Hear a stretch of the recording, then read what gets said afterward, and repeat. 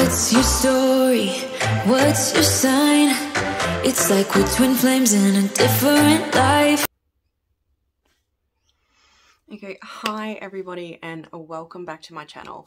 I thought I would finally get around to the birth story of little Andii. I thought at the end of my birth story and 6-month update of Andii, I might do sort of just like a quick overview of what my births were like for my other two kids, which is Abbey and Aiden. Let's just get straight into it. Don't really know what I'm going to talk about. I haven't even written any notes. I've just started filming and I'm hoping I cover all the points I need to. But we'll get straight into my sort of pregnancy very briefly to then my actual labour. So my pregnancy was horrible. I don't do well when it comes to pregnancy. I get very sick. I am unable to get out of bed most days.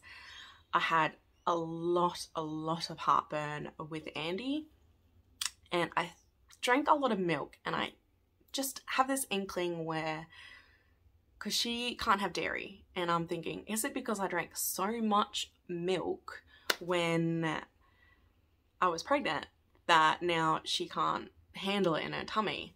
So yeah, a lot of heartburn, so I drank a lot of milk, and I did have like tum-tums, like the thing to help with digestion and stuff, but it didn't really help too much. So I just feel like it's my fault that I had way too much milk. But yeah, pregnancy does not agree with me. I never make my due date, but they are never too early of a baby either.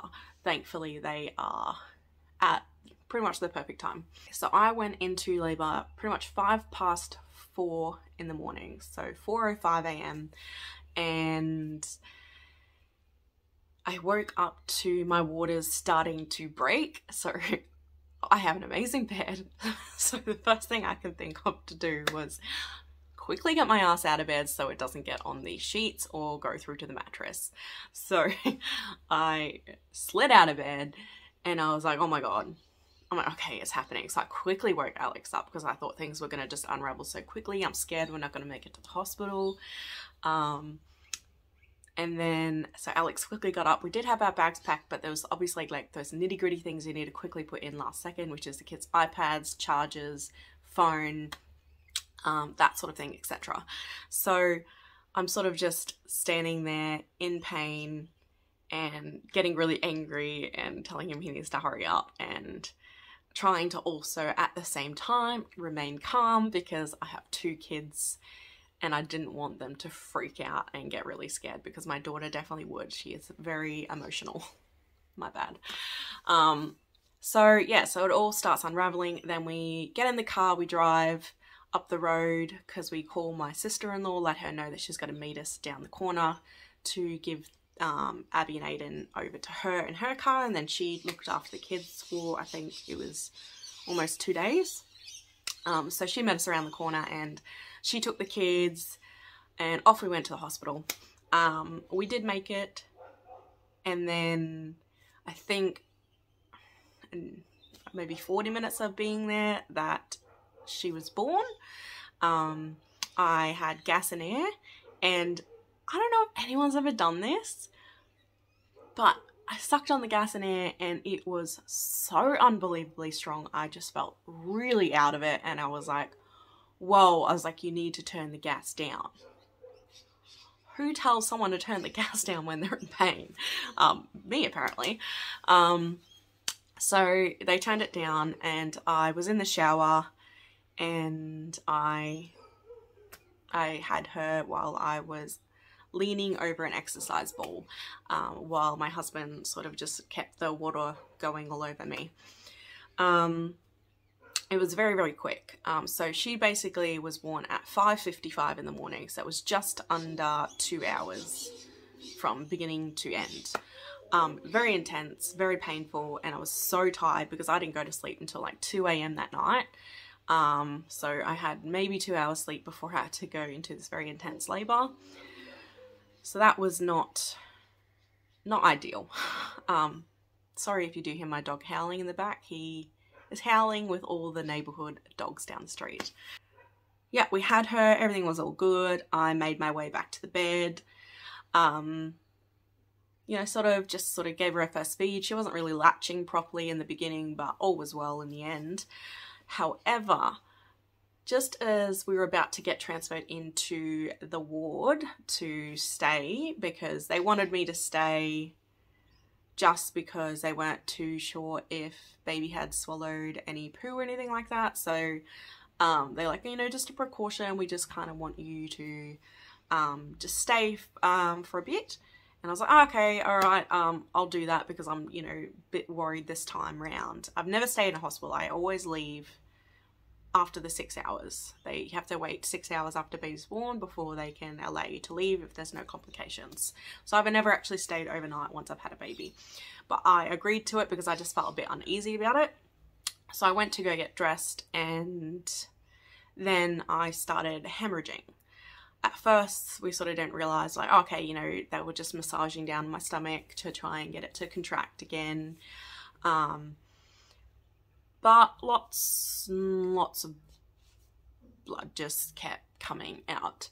Then I started to panic, because out of all things to happen, my biggest fear was to hemorrhage. So Alex took Andii, and he was sitting on the couch basically in a full view of me, which he's seen plenty of times anyway. And he was just seeing everything unravel, and he said he was actually quite scared and worried, and thankfully Andii was very settled with him and in his arms. So I don't know how long that all happened, but the gas and air stopped working because they were, I don't know, I got so many needles in my arms from them trying to give me things to stop the contractions, to having to put me, I don't know, they had the, what are they called? Is it cannula? I had like 2 cannulas. One, I don't remember what was in them, but I had 2 going. And one was to bring on contractions to try and clamp down my uterus, which didn't work. And we were starting to get to the point of scary. Well, at least I was kind of freaking out, which probably did not help. That was just my biggest fear, and I had a lot of anxiety. But I was in a lot of pain because it was bringing on more contractions, and then the gas and air wouldn't work to help take the edge off, and everyone was just like rattling around me. Doctors were coming in and out, and it wasn't a fun experience. And it was like strange, because straight after, it didn't happen straight after, it happened like we were calling people and letting know Andii was here, like all our family, and then, you know, everything was fine. We were in there for an hour or so, and then maybe it wasn't an hour, and I went to get up to get dressed, and it all just happened. So we ended up having to stay definitely overnight after that, and I had the, what's it called? The thing that's basically, I can't remember what it's called. Cannula. That's another word. Where you got the bag attached, so like all your wee goes into it. So that was very difficult. And then I don't know if it's too much TMI, but I just kept sort of bleeding out through the night as well.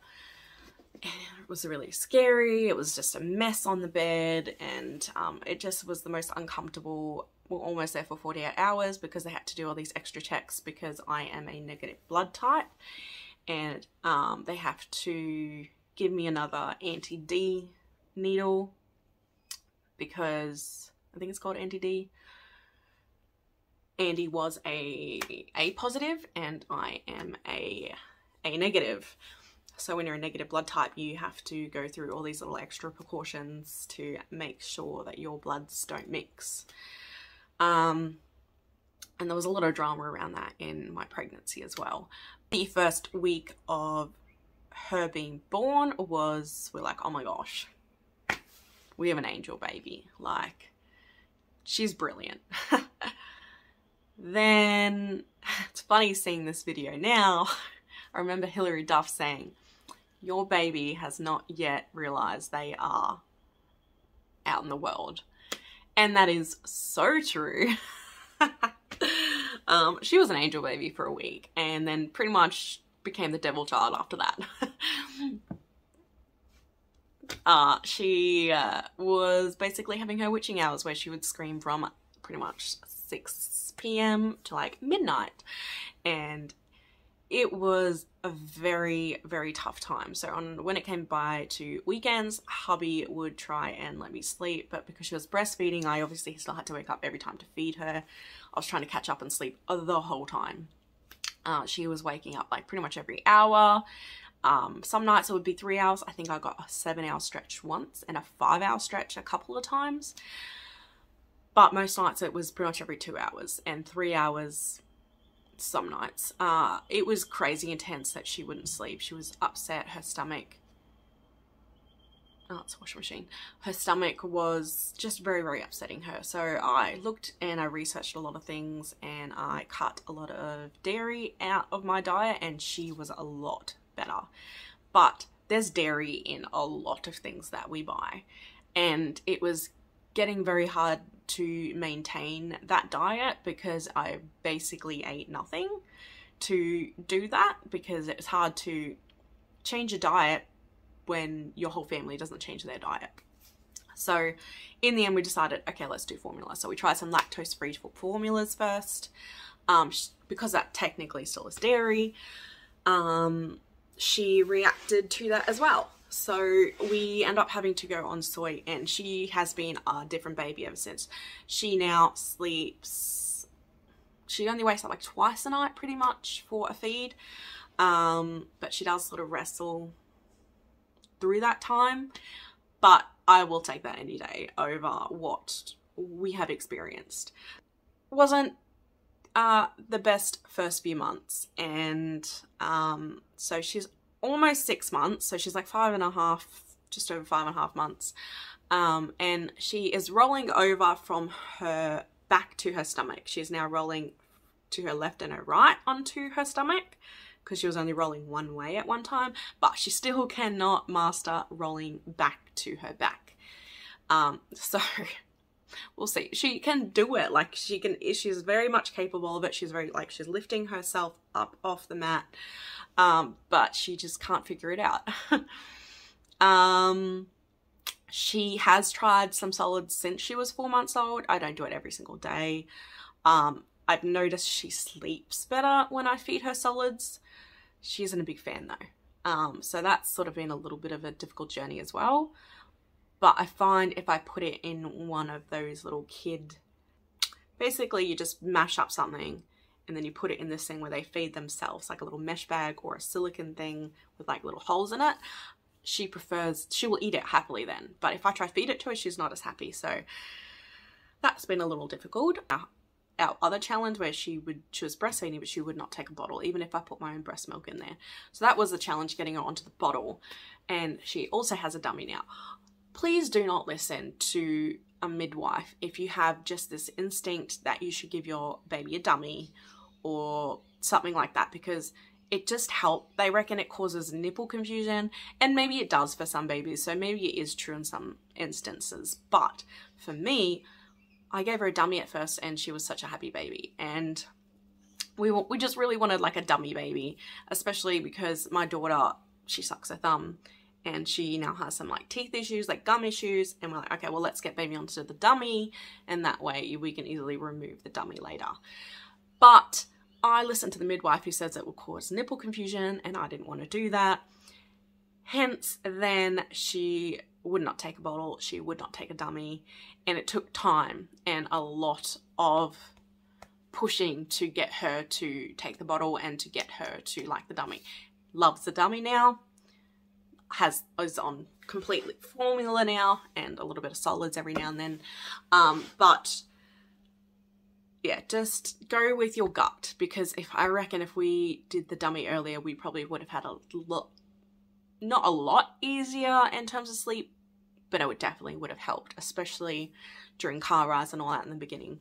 So yeah, just do your research, and like some midwives actually recommend doing a dummy, so it's just depending on which midwife and doctor that you have.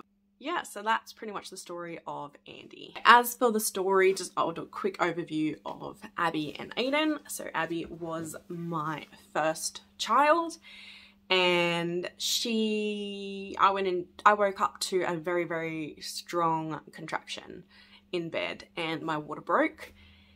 And because I had no idea what I was doing, I called the midwife up, because I had a beautiful midwife for both my first two kids, and her name is Kylie, and she is at the Ipswich hospital I had her at.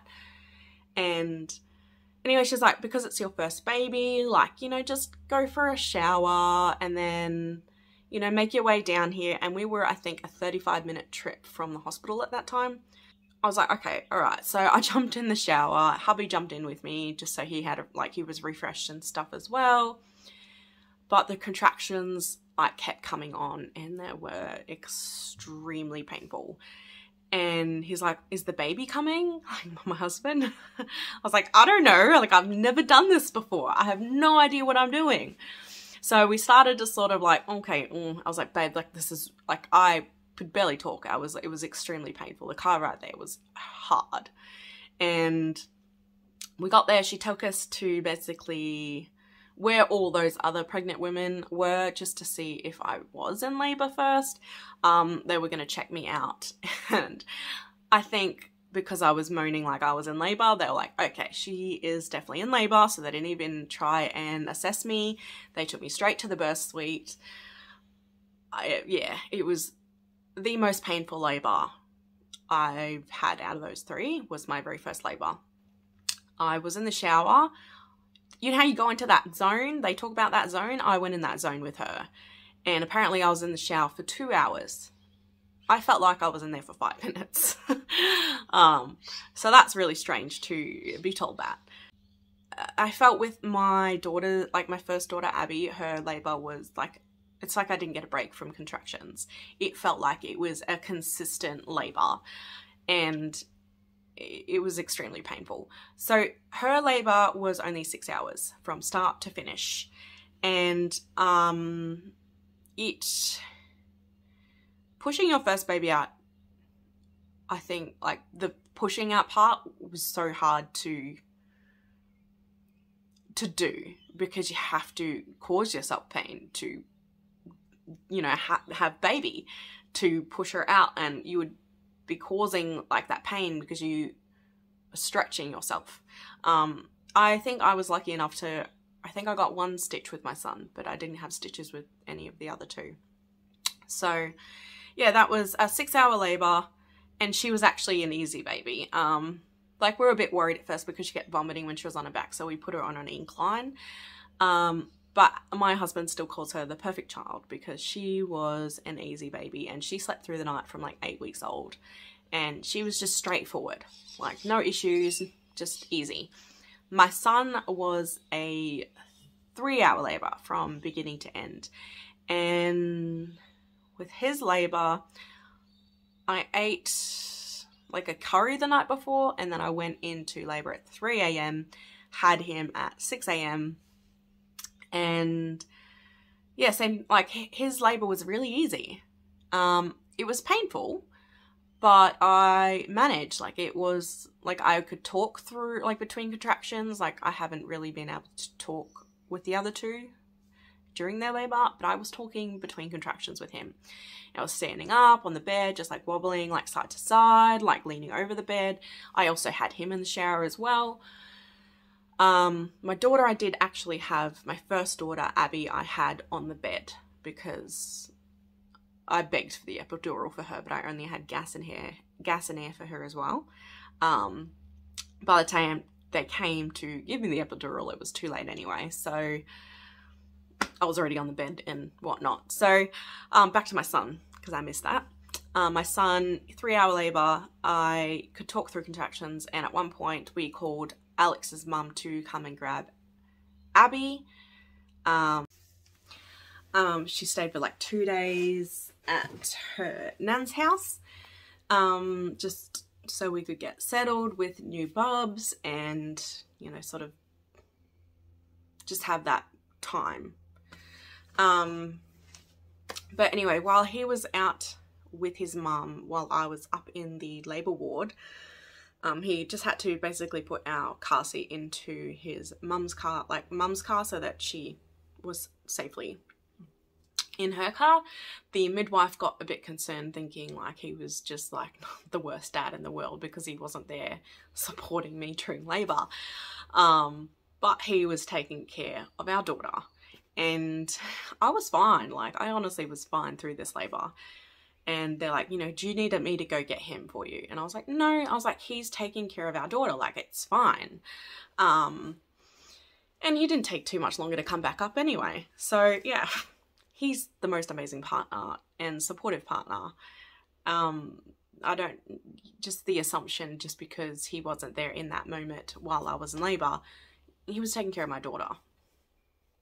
Anyway, so he came up, and yeah, so I was talking through contractions, and then I ended up going in the shower, and I had him in the shower, and I cried a little. Like, my husband actually got really emotional with our first Abbey, and then I cried a little bit with our son as well, because we were sort of confused if he was actually a girl or if he was a boy, because when we first found out, they told us girl originally, and then sort of towards the end of the ultrasound, she's like, oh, she goes, no, it's a boy.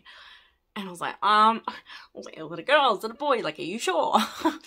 And she goes, no, it's definitely a boy. But then I started, like, the whole time, because we didn't check again, the whole time through that pregnancy, I was like, oh, like, I had a boy baby shower, hopefully it's a boy. And he was a boy. Come out, he was a boy, and I was like relieved and excited at the same time. Doesn't matter if he was going to be a girl, either way. His or her name would have been Aiden, just spelt differently. It's just, you know, you kind of want the pigeon pair. You want to experience what it's like to have a girl, you want to experience what it's like to have a boy, and we got the pigeon pair, and it was great. So he was born, we went home. We didn't really have any issues at first, but then he did have a lot of reflux, and he had a lot of colic, and he needed to be held quite a lot. So that was quite a lot of issues, and he would not take the bottle until he was 8 months old, so I breastfed for 8 months. But he also slept through the night from like 8 weeks old. So he was a good baby. I mean, he felt difficult at first, but when we reflect back on it now, we're like, okay, he really wasn't that hard compared to Andii. Oh my god. So Andii still doesn't sleep through the night, and she's nearly 6 months old. So I'm like, what am I doing wrong this time? Like, what am I doing different? But, you know, some babies just like that. I feel like the first 2 kids that I had were quite easy, and I really didn't get to know a lot of the challenges that a lot of parents face when it comes to, you know, lack of sleep and just all these little problems and issues that arise. So Andii has been what I like to call my karma child, and she has been a whole new ballgame, and I can now understand and experience the other side of having a child. And there is a lot of things and a lot of challenges with Andii. You can't put her down for too long, and you know, she does have a lot of reflux, and she has a lot of colic, and she can't have dairy at the moment. I'm hoping that will sort of be outgrown. But yeah, so that's basically the birth stories. I hope that wasn't too confusing, and I hope I didn't sort of get too much off track there. In terms of having 3 kids, and my daughter is 8 at the moment, my son is 6, and Andii is obviously 5.5 months. There isn't, like, these two are very close in age, Abbey and Aiden, and Andii is obviously, there's a bigger age gap. But I wouldn't change it for the world. We planned all 3 pregnancies. They were all planned. It doesn't matter if you don't plan it. That's just life telling you you're meant to have a child. But all 3 of them were planned, and I do wish that we did have Andii earlier, because I don't like that the age gap is so big, but at the same time there is a lot of positives in regards to having that age gap, because the other 2 can sort of like take care of themselves a lot more and understand what's happening. So that's been very great. Like, I make sure they don't change a nappy or, you know, have to do anything for their sister. No, I'm the mum and I will do that. But like, they like grabbing her nappies for me. They like getting the wipes when I need them. They love playing with her and they love showing her off. They are so smitten, and she is very smitten with them, especially her brother. For some reason, whenever he's in the room, she just stares at him and just laughs. Like, he can just look at her, smile, and she will laugh at him. He can get her to laugh like no tomorrow. But I love having 3 kids, and I love being a mum of 3. We would have one more if we were rich, but we're not. And I also don't want to go through pregnancy again because it doesn't agree with my body, and I am about to go on my weight loss journey again to go back to when I was smaller. I might even insert a picture or two about how, like, I was a lot smaller just before this pregnancy, but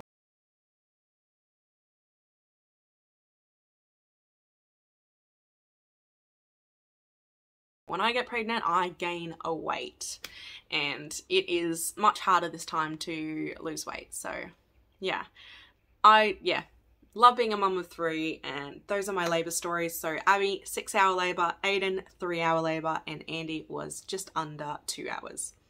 So if I had another one, I don't know if I'd make it to the hospital.